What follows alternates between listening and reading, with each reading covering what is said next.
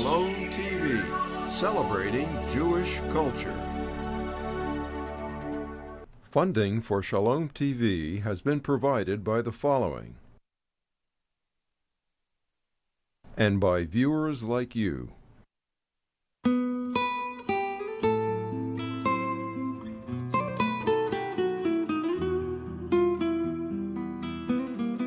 In an effort to make progress towards peace in the Middle East and to implement the Bush administration's roadmap agreed to by both Israel and the Palestinians for a two-state solution, the Obama administration has recently made strong statements regarding Israeli settlements on the West Bank.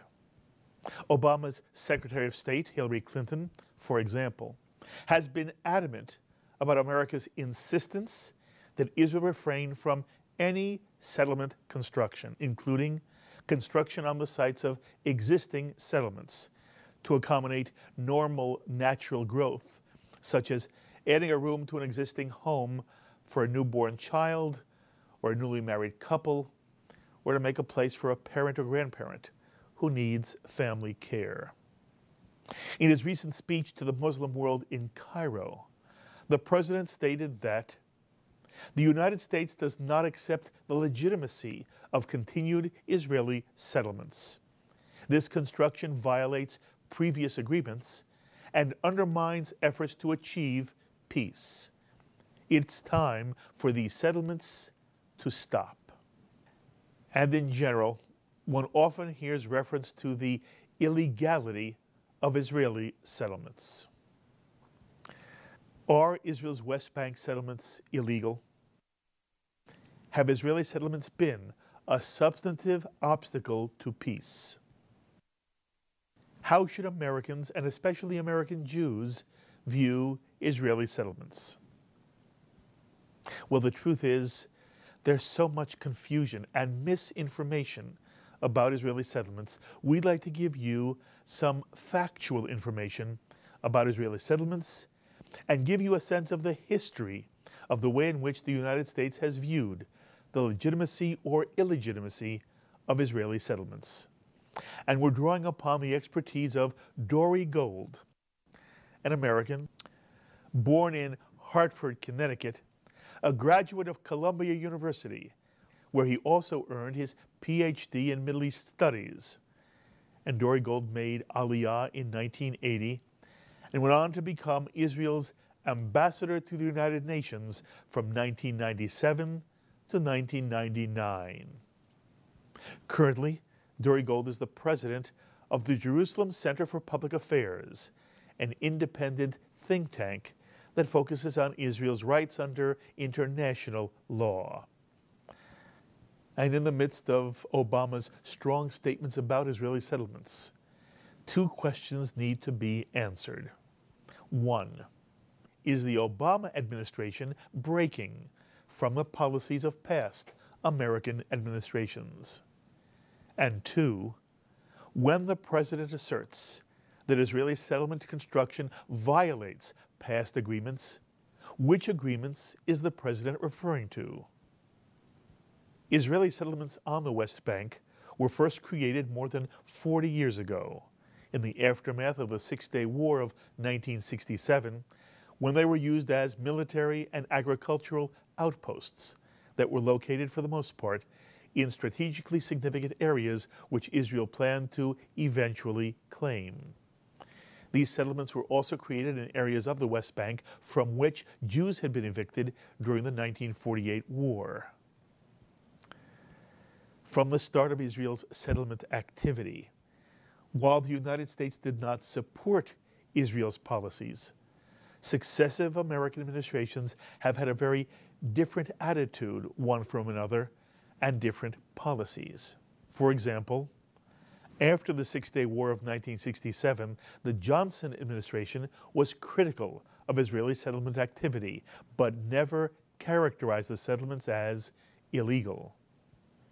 In 1979, when the issue of Israeli settlements was brought to a vote in the United Nations, the Carter administration refused to vote in favor of condemning Israeli settlements.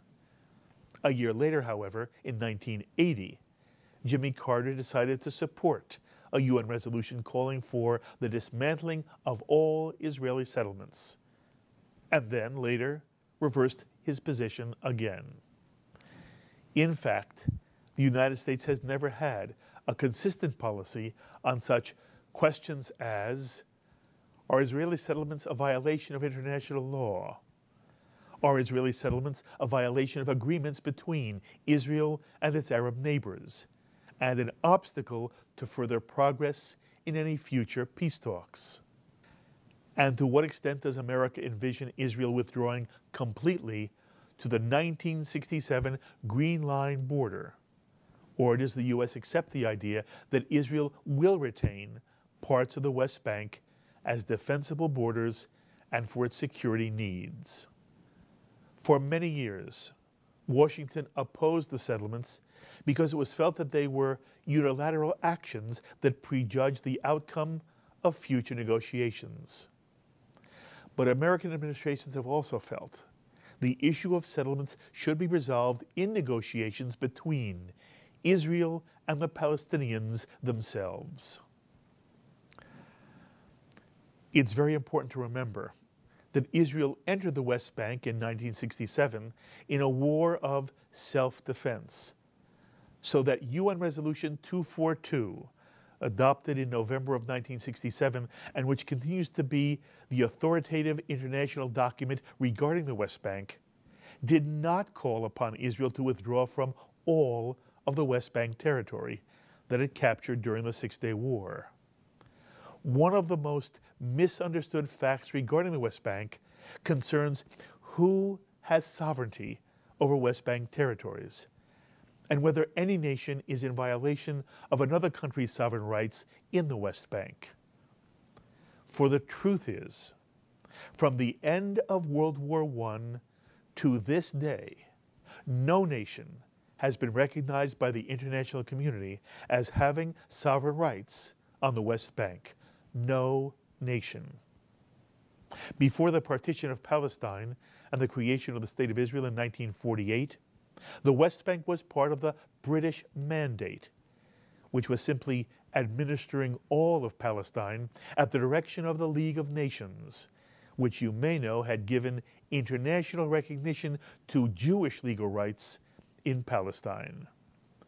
Great Britain's mandate from the League of Nations was to administer all of Palestine on both sides of the Jordan River until a Jewish homeland could be established there.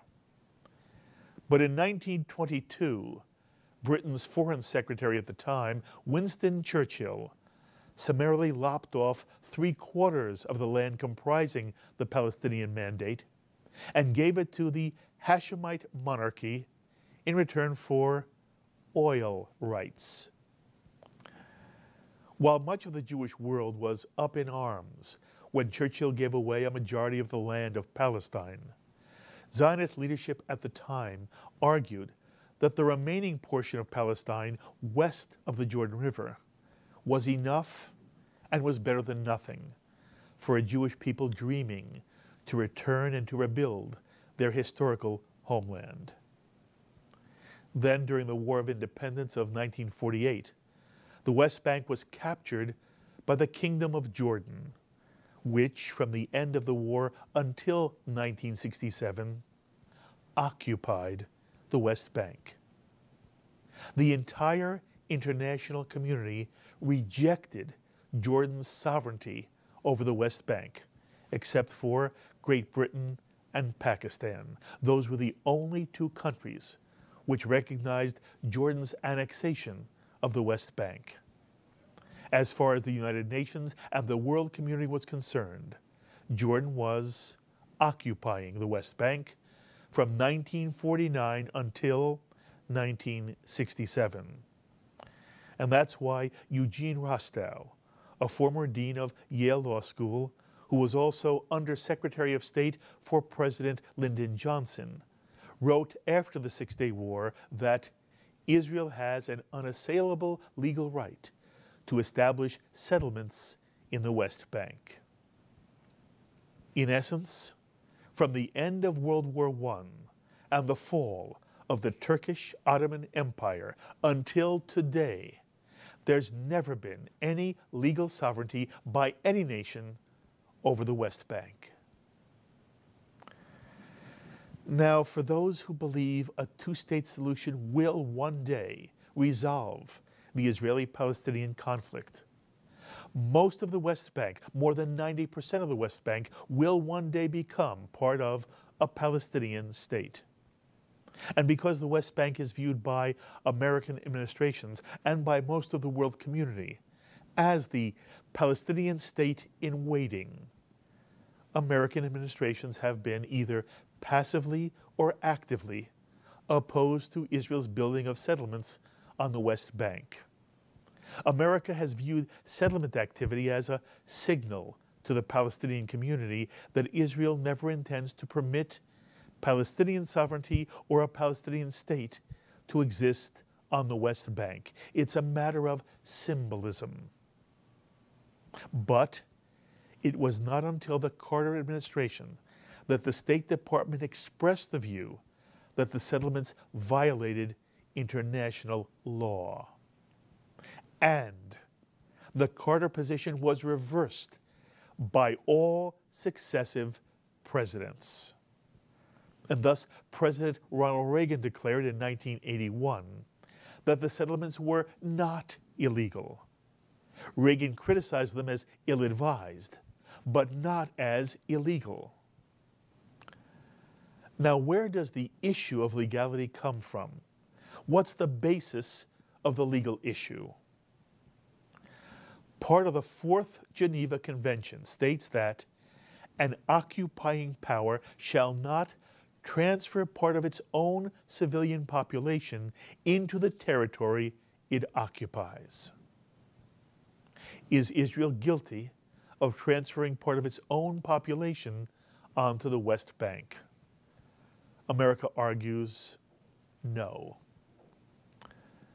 America maintains that the Geneva Convention refers to forcible deportations, such as those practiced by the Nazis when they forcibly deported their own German Jews to concentration camps.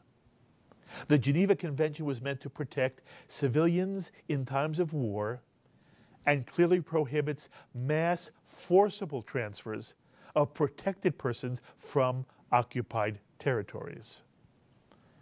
Obviously, this definition of illegal transfer does not apply to Israelis voluntarily moving onto the West Bank. From this perspective, there's nothing illegal about Israeli settlements.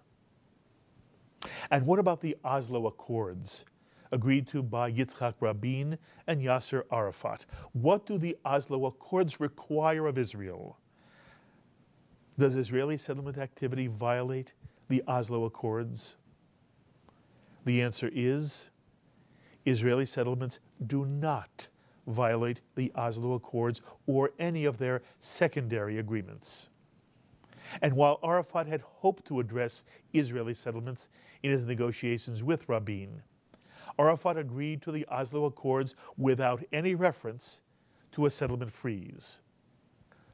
What the Oslo Accords did say about Israeli settlements was that they would be addressed in later negotiations. And from Dori Gold's perspective, if the Obama administration is now seeking to constrain Israeli settlement activity, the administration is essentially trying to obtain additional Israeli concessions that were not formally required according to Israel's legal obligations under the Oslo Accords.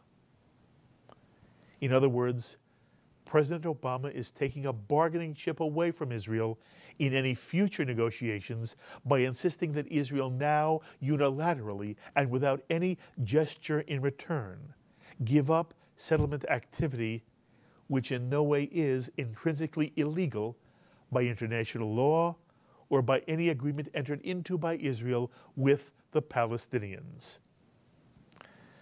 And if American administrations since Ronald Reagan have not viewed Israeli settlements as illegal, when did settlements become such a volatile issue? The answer is with the report of the Mitchell Commission after the outbreak of the Second Intifada in the year 2000. Senator George Mitchell recommended in May of 2001 that as part of what he called confidence-building measures, Israel should freeze all settlement activity, including the natural growth of existing settlements. It was the current Obama envoy to the Middle East, George Mitchell, who spoke of a settlement freeze, including natural growth. The Bush administration adopted the Mitchell report, putting the settlement issue right in the center of U.S.-Israeli discussions.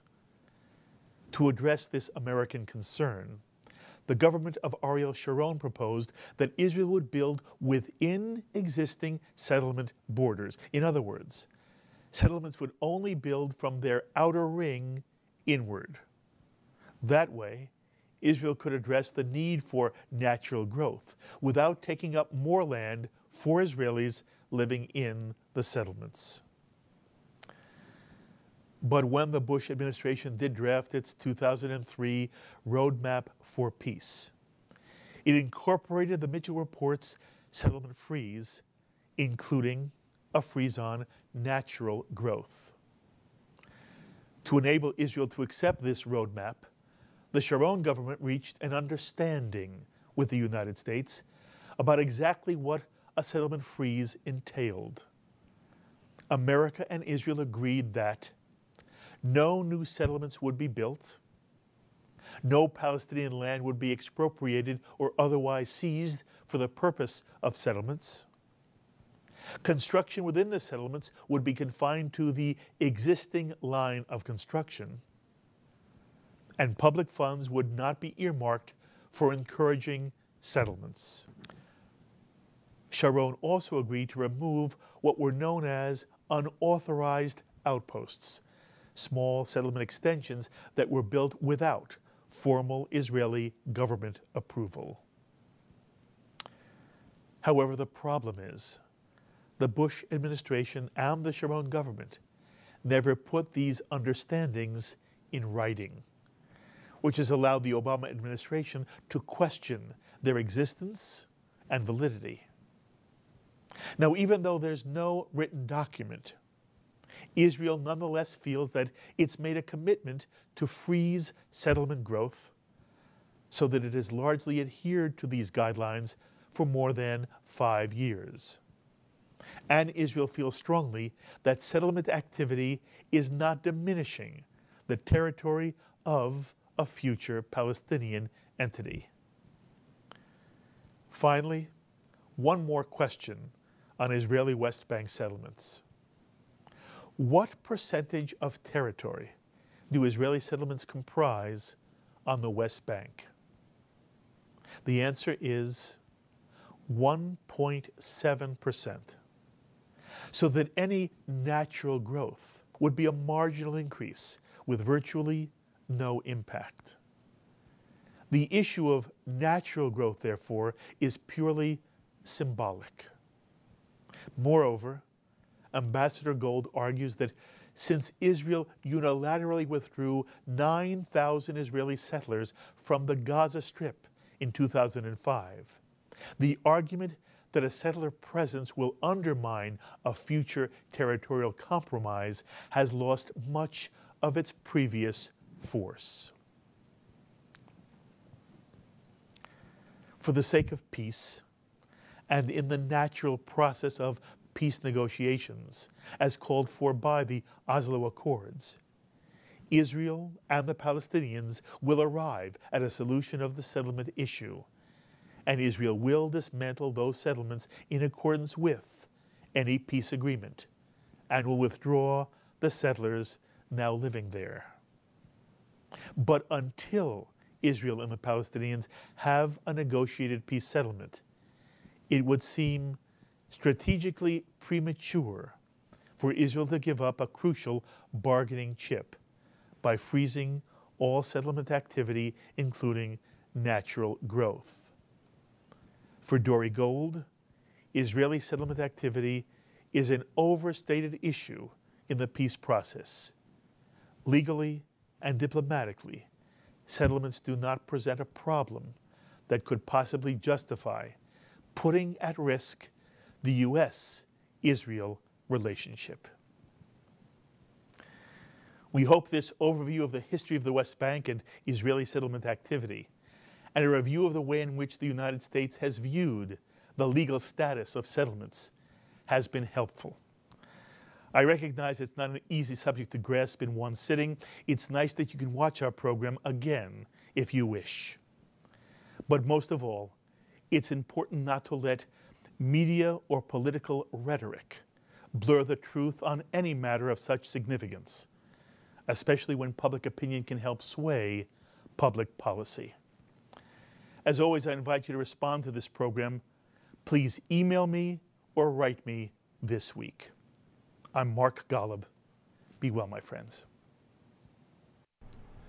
We would be pleased to send a complimentary DVD of this program to anyone who can send a tax-deductible contribution of $18 or more to the nonprofit organization Jewish Education in Media to help support our programming.